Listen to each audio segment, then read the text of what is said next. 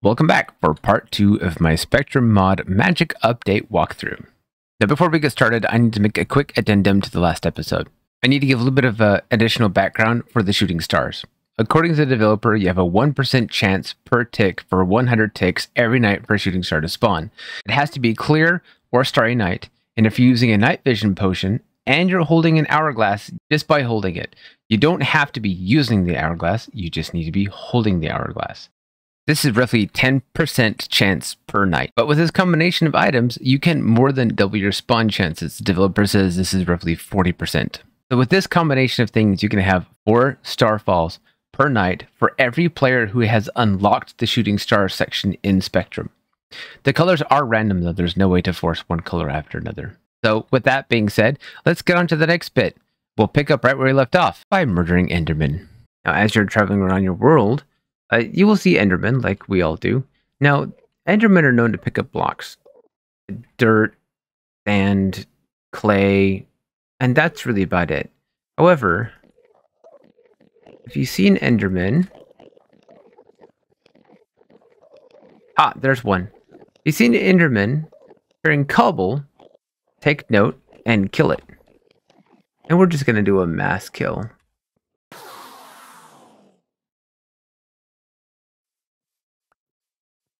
Now that looks like cobble.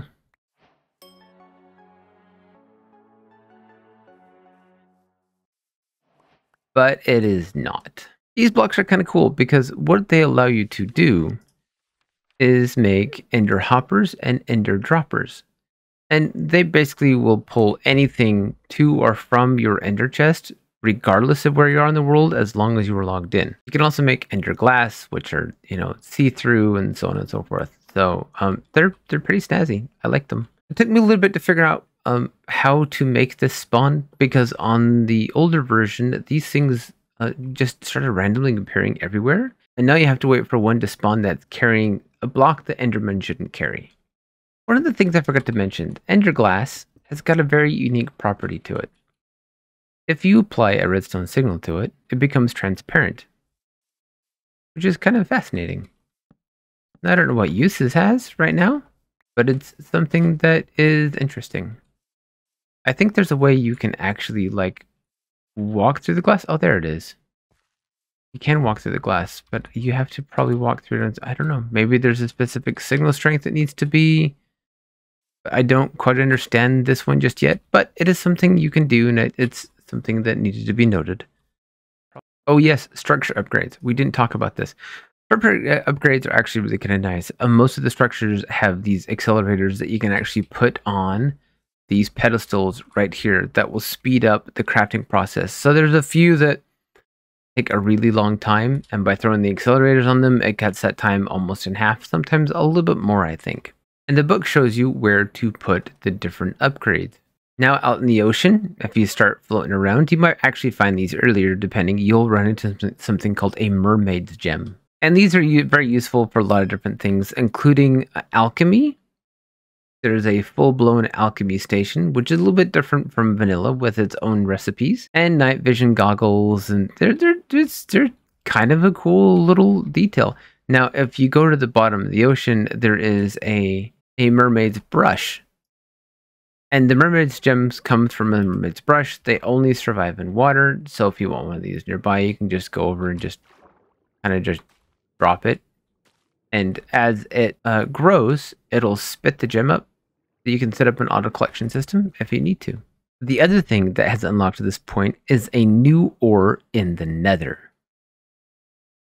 It's called Stratine Ore, and you can get fragments and gems out of it. Now one of the things you can make, and this is really kind of cool, is something called Semi-Permeable Glass. It takes some pigment, some glass, and a shard, and some powder of various colors, and you put it in the crafting table behind us. And what that does is something very interesting. It allows you to walk through it, but mobs cannot. So if we take some blue glass here, and we put it around this temple, we can walk through this. But if I was to put a zombie on the other side of this glass, he would come up and get stuck right there. He would not be able to walk through, which is really kind of cool. This is one of the many, nifty details that they've added. Now that we have unlocked both the Stratine and the Onyx, we can now make something called a Bottle of Failing. And this is hungry. It's one of the two things that is extremely dangerous in this mod, and you do not want to leave it unattended. And I'm going to give you a slight example as to why. So we're going to go over here, but we're going to take this Bottle of Failing. We're going to drop it right there. I like the sound. This is nice, deep brum. And we're gonna come back in a bit. Oh, see that? It's already spreading. And we're just gonna, like, you know, drop one here, you know, maybe one here, and we'll put one right there. Put that on top of it. No big deal. No one will even know it's even there. I kid, of course. This stuff is actually very dangerous, and it does eat through things a lot like the fading does. But what this wants specifically is obsidian. If you put the obsidian on top of it, it will convert the obsidian. There it is. To get something we can't see yet. And as with the quirkiness of this mod, there's a few things you still have to craft, even though I can pull them out of creative. This apparently is one of them. Now that thing I picked up that I couldn't see before is now a Neolith. So we'll need quite a few of these to progress. There's a few more things we actually need to take care of. The next one is actually new ore that it buries underground in deep slate levels. I have added world edit to the install because I think it's easier just to demonstrate this stuff like this. So we're going to take a huge chunk and we're just going to completely wipe out all the stone in deep slate. And now here we have a great big hole to bedrock. I stopped at deep slate, but I cleared everything else out to show you there's been a slight change in ore generation, even from the live stream that I did a few weeks ago. It used to be that Shimmering Stone Ore specifically like to generate in the corners of chunks, just a block or two here, all the way down. You can find them about every 10 layers. And now it looks like they have changed that generation here, and it is now in the very center. And it looks like if you find one bit of it, you're going to find quite a bit of it all right together. This is very handy, and I like this a lot better. The idea of going down a corner of a chunk and always finding something was great, but it was very widely dispersed in trying to find something else. So if you dig at not quite straight down, but straight down-ish, you will find a fair amount in a small cluster. Now if we go here down below deep slate, now with the deep slate, lava, and tuff removed, we can see the ores have opened up a little bit more. And again, we're seeing the shimmering stone. Oh, interesting. That is very fascinating. So it looks like the ore generation changed for above deep slate levels, but below deep slate levels, it still kind of wants to generate on the very edge of chunks, which is fascinating. Let's see if it did. Okay, it's not every corner like it was before, but at least on some corners, it looks like it still is. That's still good to know, though, that that is how that generates. And again, these are a lot closer together than they were before in the earlier versions of 1.5. So to me, this is a welcome change. Now, down here, a little bit further, starting at about, oh, there's our first piece right there. Where are we? -41. That is the next ore we're looking for. It is called Azurite. This opens up a whole bunch of new options inside of the mod, some of which were not available when I first did this. And there's a very good reason why I took this all the way to bedrock, and you'll see what that is here in a short bit. And since we're talking about ore generation, I came to the nether and world edited out a whole chunk of terrain, and I found something very interesting. The Stratine still loads in huge chunks and veins like the rest of the ores do. The fascinating thing is they seem to have a higher chance to generate the closer to a fortress you are. Because as I get further away from it, then it doesn't really show up anymore. The other thing that's fascinating about this particular ore is I thought originally that this was down in netherite levels at 15 or so, but now it's generating between 35 and 52. So find yourself a fortress and in another waste and start digging, and you'll probably have some pretty good luck with this. However, before we get to the bedrock bit, we need to talk about something that was included in the last update. I just skipped it in the how-to because I didn't understand how it worked. And that is the potion workshop. Now, you would use this like you would use a brewing stand. There's a small difference. So the difference is instead of running off of blaze powder, just a sec. You would use this in the same way you would use a brewing stand. The only difference is this runs off of Mermaid Gems. If you come into the magical block section of the book, over here, and you'll find there's these 3 categories. Now, what's not terribly clear, at least it wasn't to me, is that in order for this to actually fully unlock, you actually have to brew a standard vanilla potion first. And it's not done in the way you think it is. So this still uses Mermaid Gems for just about everything, but you have to have both a nether wart and we're going to do a weakness potion, a fermented spider eye. But this doesn't take bottles of water. It takes empty bottles. So additional reagents go in here to alter this potion. There. Now this is fully unlocked. So did you notice it makes 3 at a time, which is fantastic. So we're going to grab glowstone dust, gunpowder, and we're just going to shift click those right into place. And some redstone dust. And now we have a 4-minute and 30-second weakness potion. I'm not sure why these aren't converting into a splash, because I thought they should, but they're not.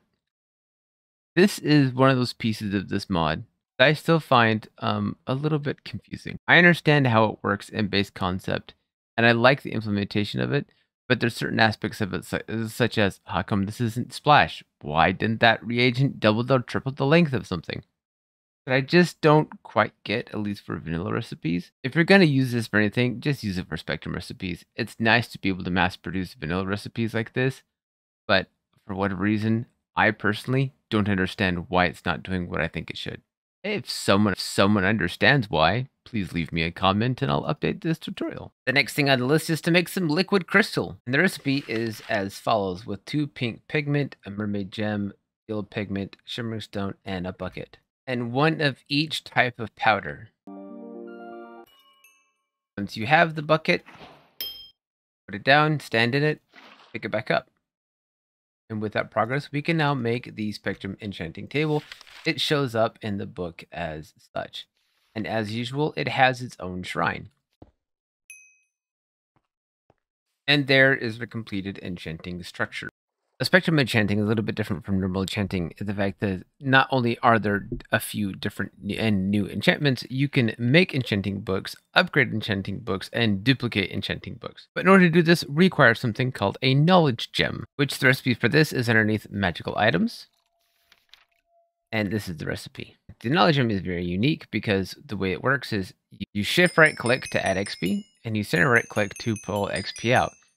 As it says, the gems are about 5 to 1 for experience in and out, and they're not very efficient and not very quick. However, if you make 2 of these and enchant them, it actually speeds them up and makes them 1 to 1. Right clicked the gem and put it on the table, and I got a whole bunch of recipes.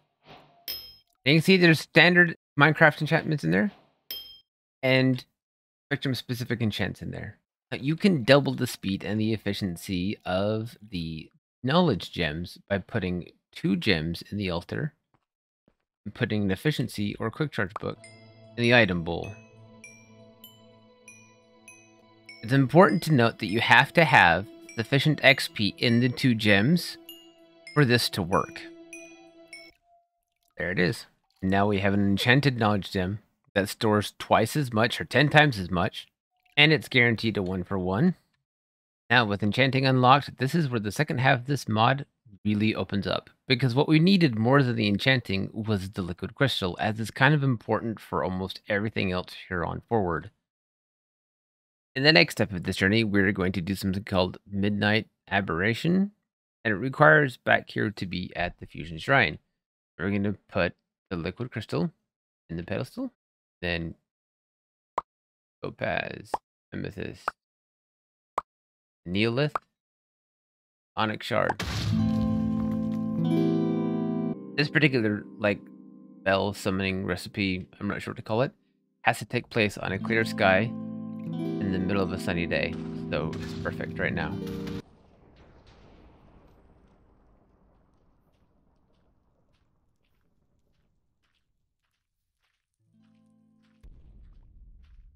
As it is with everything inside of Spectrum, this stuff is particularly deadly and hurtful. It will just kind of inhale and chew through everything like everything else does. But this stuff is a little bit different because it is actually a liquid, and it's not as easy to get rid of as you might think. Sure, you could put down blocks and actually stop the flow of it, but the thing is, you actually want this stuff. Actually, from the ground, as it destroys it, the chips you get from enemies that are walking in it, and the solution buckets, well, that's just the black gunk you pick up with the bucket, and you'll need this for other recipes down the line. As case in point, we're going to let this poor little llama die. Oh, look, the Wandering Trader died here too. And I got a chip out of it. So you actually have to pick this stuff up and murderize mobs with it in order to get the things out of it you need to progress, which is irritating, but effective underneath like a mob spawner. We get plenty of it that way. Unfortunately, I actually had a little bit of file corruption, and I lost quite a bit of footage. But the next thing that I do have is that we have to make a bottle of ruin, which is this right here. It's why you needed the midnight chips. You know what? Let's make a total mess of the world, and let's put it right here. I love that sound. But this is actually one of the reasons why I exposed to Bedrock. Is what this wants to eat is the Bedrock. Now, granted, this is like the fading or the failing or even the midnight aberration stuff. It'll consume everything. But there's a specific thing you want to feed it. In this case, it's the Bedrock. And see, it doesn't take long to convert either. When the texture changes like this, you can actually mine it in survival with a pick. Now, you can't actually open a hole to the void in the overworld. I don't know if it'll actually eat through the nether roof ceiling. I've never tried. What you get out of this is bedrock dust. Now this is actually used for weapons and armor and a couple of other recipes. To my knowledge, there's only one thing you can do with this. You make weapons and armor out of it. Because of course you do. I mean, what else would you realistically use it for? Well, if curiosity killed the cat, it just murdered me. But it does mean you can use this to rip a hole in your nether ceiling. So that makes it a lot easier. If you have not already done so, now is the time to make a black sapling for black dye and black pigment, which you're going to need to make the rest of the armor. Each recipe is a little bit different, but they'll require a gold piece of armor, bedrock, onyx powder, and stratine fragments. Some of them require gems, but they all require that evil midnight solution that we made earlier. So in order to progress, we're going to quickly pop these out. And with that, we have a full set of bedrock armor. I like it. It's really snazzy. The model's nice.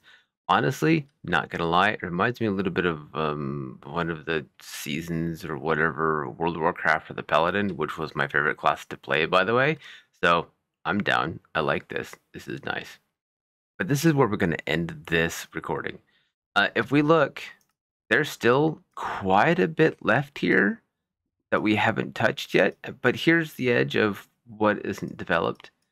And there's only really one or two things here that are worth noting that you won't just kind of do on your own anyway if you want to seek them out. This is the stuff that progression-wise really matters, especially this line right here. And we'll get to that in the next episode. So thank you for watching. If you've enjoyed this, if this has been helpful, please click like and subscribe, comment down below. It helps with interactions. I really appreciate you being here, and I will see you in the next one. See you soon.